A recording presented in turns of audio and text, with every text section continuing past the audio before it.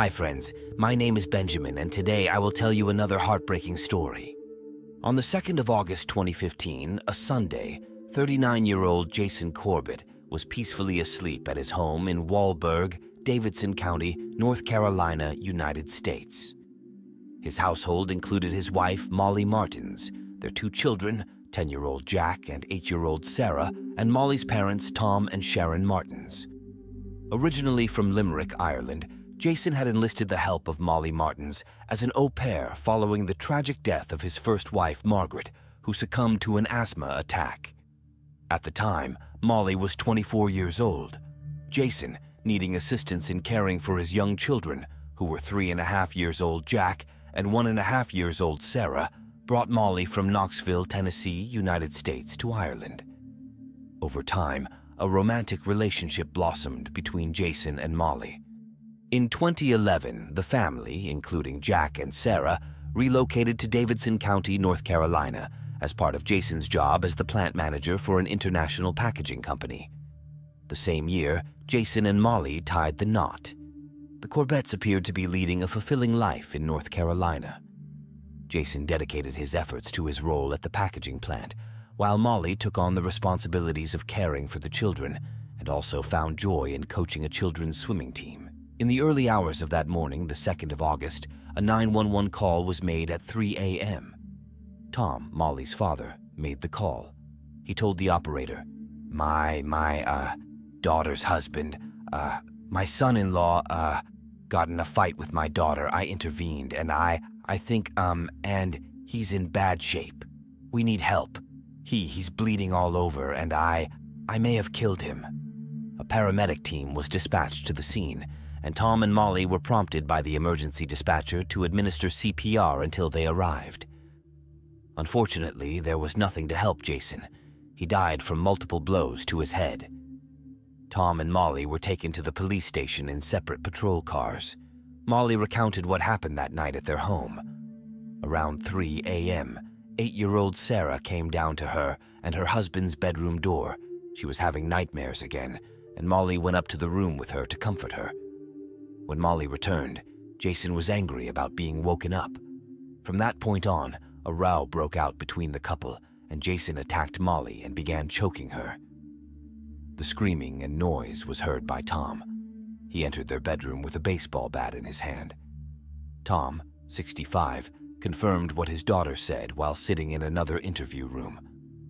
He told his wife to stay in the room when he woke up to screams upstairs and decided to find out what was going on. He heard Jason threatening to kill his daughter, so Tom brought along a weapon for protection, a metal bat. Tom entered the bedroom just as Jason was strangling Molly. Tom turned to Jason and asked him to let his daughter go and calm down. He refused to let Molly go, threatening to kill her. Jason turned his back toward the bathroom and began dragging Molly behind him. She resisted, but she was weaker. Tom realized his daughter could not be left alone with the aggressor and hit Jason in the head several times with the bat. However, Jason was able to knock Tom to the floor and took the bat away. Molly, at this point, afraid that Jason might kill Tom, grabbed a decorative garden stone from the bedside table and hit Jason over the head with it. Tom managed to get to his feet due to this pause and grabbed the bat and continued to hit Jason in the head. He stopped when he realized that he was already dead. Tom admitted that he didn't like his son-in-law and his family, previously advising Molly to get a lawyer and file for divorce. Police took photos of Molly and Tom for the report. What's strange is that there were no signs of a struggle, no abrasions or bruises on them. So what really happened at the Corbett house? But first, let me tell you everything in more detail. Molly Martens spent most of her life in the city of Knoxville, Tennessee. She was the only daughter in a family of 4 children. Her father, Tom, gave 30 years of his life to the FBI, and her mother was a doctor of mathematics. In his spare time, Tom coached soccer for the local children's team, and Molly practiced singing and dancing with friends. She loved to read, and as a teenager often appeared in her mother's book club, where she shared her opinions on what she had read. Sharon and Tom were highly educated and quite wealthy. After high school, Molly decided to pursue a medical degree, enrolling at Clemson University in South Carolina in 2003. Studying turned out to be very difficult and required a lot of hard work and effort. She soon dropped out of the university. In early 2007, Molly began dating Keith Magan, and they moved in together a couple months later. Molly worked as a nanny and also taught children to swim, and her boyfriend worked at a local nonprofit organization. Their relationship with Molly developed quickly. She was fun, happy, and carefree. However, they both suffered from mental health issues. Molly had been diagnosed with depression and had warned Keith before she started her relationship with him that she was bipolar. Things were fine at first, Keith notes. Medication helped her with her mental health issues. But then she contracted Staphylococcus aureus. The medication for the infection seemed to block the effects of the medication for the bipolar disorder, which threw Molly out of her usual equilibrium. It was a very difficult period, as Keith said. Molly suffered from migraines and insomnia. She spent a lot of time soaking in the bathtub, sometimes just crying while lying there on the floor. At one point, Molly was taking 16 pills a day. She was unable to continue babysitting and stayed at home. Keith took over, fully providing for them both, even though he wasn't earning much. Molly was now depressed, and every time he came home, he didn't know what was waiting for him behind that door. The relationship became strained. After a while, she got better, and Molly kept saying that she wanted to get engaged to Keith. He took this step for her, thinking it might improve her condition. But he was wrong. It didn't help, and neither did her desire to have children. Molly got pregnant from Keith, however. She suffered an early miscarriage in September 2007. The following February, there was no improvement in her condition, and Molly's parents paid for her stay in the psychiatric unit at Emory Hospital in Atlanta. Here she was to be helped to stabilize her condition and prescribed the correct course of medication. 4 days later, she returned to Keith and they tried to continue living together. By the end of February, there was a rift in the couple's relationship, and Molly simply told Keith one night that she wanted to go somewhere in Europe and work there as a live-in nanny. He didn't think she should go away, much less work with children, since she couldn't even go grocery shopping on her own. Soon Molly left for Ireland, and Keith never saw her again. Molly says that this babysitting job came at a very important time for her. She was suffering from feelings of inadequacy after leaving university and didn't know who she was or who she wanted to be. She was fortunate to meet Jason, who helped her come to her senses and realize her importance in caring for his children. A few months later, Jack and Sarah started calling her mom. Living in Ireland, Molly missed her native land, so after her engagement, she proposed to Jason to marry in America and live there, to which he agreed. Tracy Lynch, Jason's sister, with whom they were always very close, says that the Molly they knew in Ireland and the same in the States are two different people. When relatives from Ireland came to Tennessee for the ceremony, they noticed Molly's strange behavior. She tried to control everything, was often angry, and was not like those happy brides anticipating marriage. Sometimes she stayed in bed and would not talk to anyone. Jason's family began to question whether he should become part of this American family, and his best friend saw the unhappy groom in front of him. He even told him to just leave, to get on a plane and return to his home country, but Jason replied that he couldn't do that. He had already made a commitment. 4 years later, Molly was very close to Jason's children and even considered them her own, but her relationship with her husband was strained. Tracy says that recently, back in 2014, Jason had been planning to move back home. He wasn't happy here and had started gaining weight. Molly was acting strangely, and he didn't like some of the things going on at home. He missed Ireland and said it would be hard for him to get out when Molly found out he wanted to. His children called her mom, but he wouldn't let her become their legal guardian. Jason didn't want to use his wife's citizenship to make a visa for himself. That way she would have no legal grounds to claim custody of the children if they later divorced. She later confessed to several of her friends about the abuse by her husband. Neighbors began to keep a closer eye on Jason. There was no visible corroboration of Molly's words, according to numerous testimonies. There were no abrasions, bruises, or other injuries, and she did not appear to be a victim of abusive behavior, not withdrawn or haggard. On the contrary, she didn't seem afraid of him. Jason, on the other hand, didn't fit the image of a tyrant. He was friendly, outgoing, generous. The Corbetts' closest neighbor reported that Molly had said things that didn't fit the big picture he knew and were most likely false. She herself admitted that she may have lied to others to make herself look good and not be ashamed of her words or actions. On August 2nd, still dressed in her pajamas after the bedroom fight, Molly answered detectives' questions and reported that Jason had abused her.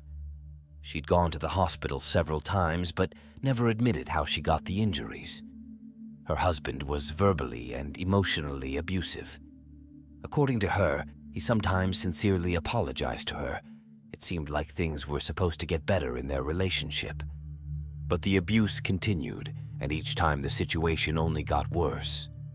Despite this, her love for Sarah and Jack kept her from leaving him. Molly added that she never told about her husband's abuse because the children were not her own and were not U.S. citizens. Jason could have taken them away from her.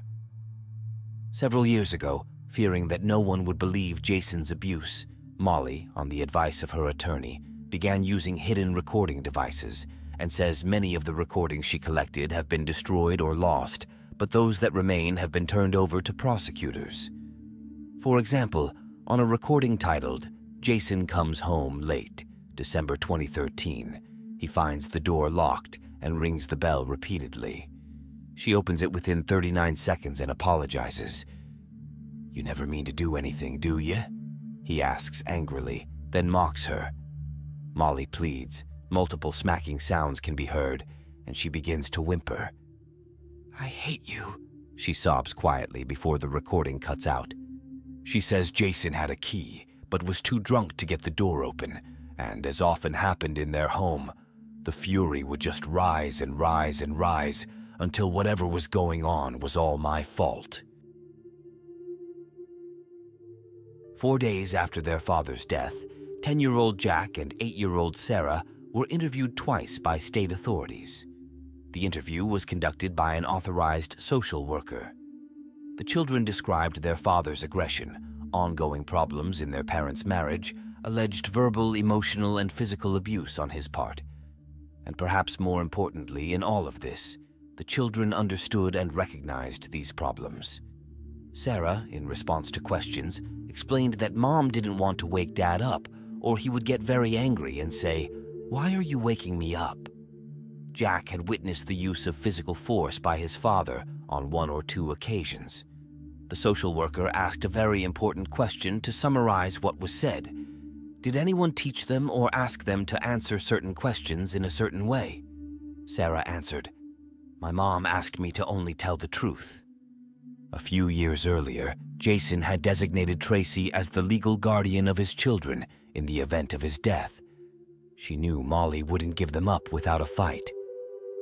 Tracy immediately flew to North Carolina and petitioned for custody of the children, and Molly did the same. 16 days after Jason's death, Tracy became the guardian of Jack and Sarah, and they moved back to Ireland. In January 2016, Tom and Molly were charged with second-degree murder. Tracy believes that Molly learned of Jason's plans to return to Ireland with the children, but without her. Then a plan was devised to get rid of him. Molly had long wanted only her children, not her husband. In July 2017, Molly and Tom went on trial for the murder of Jason Corbett. The prosecution offered a very different story of what happened, which did not include a narrative of strangulation and self-defense. Prosecutors relied almost entirely on forensic evidence, which included photographs of Jason's body and gruesome signs of a struggle in the bedroom. According to the pathologist's report, Jason was struck at least 12 times in the head. The exact number could not be given because he was hit in the same spot over and over again. The skull shows noticeable cracks and severe bruising, comparable to injuries sustained by someone who has fallen from a great height or been in a car accident. A blood spatter expert says that at one point in time, Jason's head was 30 or 45 centimeters off the floor, and he continued to be struck. According to prosecutors, Jason was first struck while he was still in bed, sedated. Jason's system, as confirmed by toxicology tests, contained a sedative prescribed in Molly's name 2 days before the tragedy. Also, Jason's $600,000 insurance policy had been changed about a year ago. Molly was now the sole beneficiary. Jurors were additionally shown photos of the defendants taken at the station on the night of August 2nd. Tom and Molly did not have a scratch on them. It was impossible to get into the fight Molly described with a man bigger, stronger, and taller than you and not get a scratch or a bruise. Presumably, Tom and Molly were delaying the 911 call, making up their story for the police while Jason's body was cooling on the floor. This thought was made as paramedics who arrived at the Corbett home noted the low temperature of his body. It was already cold. There was no disclosure of abusive behavior on Jason's part at trial. In general, the issue of domestic violence was minimally discussed during the trial. Tom, in his testimony, claimed that Jason had a great deal of control over Molly. He noticed bruises on her body but could not understand where they came from, although he admitted that he had never seen physical aggression on Jason's part except on that August night. Before sentencing, Molly said, "Incidents like August 2nd happened quite regularly. The only difference is that this time my father was in the house." In defense of his clients, the attorney pointed to a photo from the station where Molly had a red mark on her neck, confirming strangulation. 2 weeks before the incident, Jason had a standard physical exam, and the doctor claimed he had been under stress lately. He complained of uncontrollable outbursts of unreasonable anger. The autopsy found marks on Jason's left arm, indicating that he was defending himself, but not on his right arm, which he allegedly used to hold Molly by the neck. 9 days of testimony, arguments, photos from the scene of the tragedy, and the jury left to deliberate after spending less than 5 hours in the room. They found Tom and Molly guilty. Both received sentences of 20 to 25 years in prison, the court ruled. A few days after the verdicts were announced, the lawyers filed an objection to the court's decision, the main argument being judicial errors. In particular, incorrect actions of the jury. They violated the judge's instructions. Even before the verdict was announced, one of the jurors gave an interview and said to journalists that some of them had already discussed the case in private conversations, which is strictly prohibited. But the court denied the motion.